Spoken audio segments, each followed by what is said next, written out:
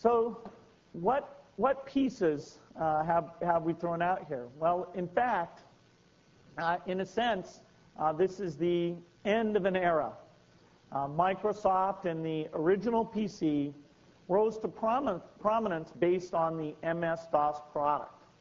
And even as Windows came along, Windows 3.1, Windows 95, Windows 98, underneath, MS-DOS was running there. Windows simply sat on top of MS-DOS.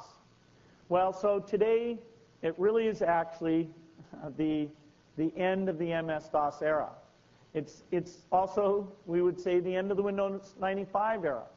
That was the most important Windows milestone up to this day. And even when we did that launch, we talked about that the Windows 95 era would come to an end. Let me show you a little clip from the Windows 95 launch. I get interviewed a lot. People say, well, you know, isn't this a huge problem between you and Apple, that you've got this Windows 95 thing?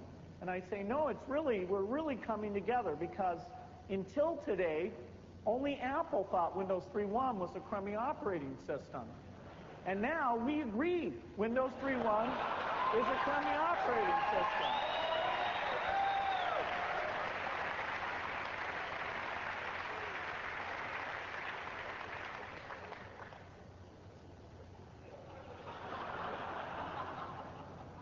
And someday we'll say that about Windows 95, I'm afraid.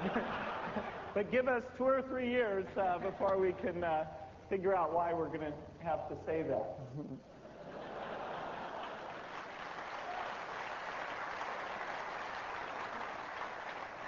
Well, it took more like 6 years. But certainly our users gave us a lot of reasons to say that Windows 95 simply isn't good enough. Well, let me herald the end of the DOS era here. I'll just simply type exit for the last time in MS-DOS.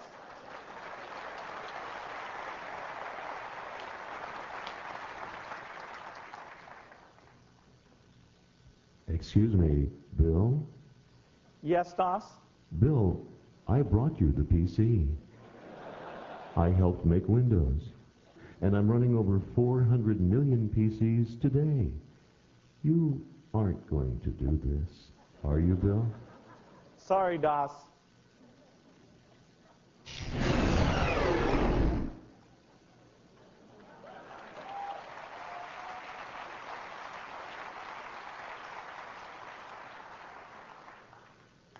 Well, that movie wasn't called 2001 for nothing.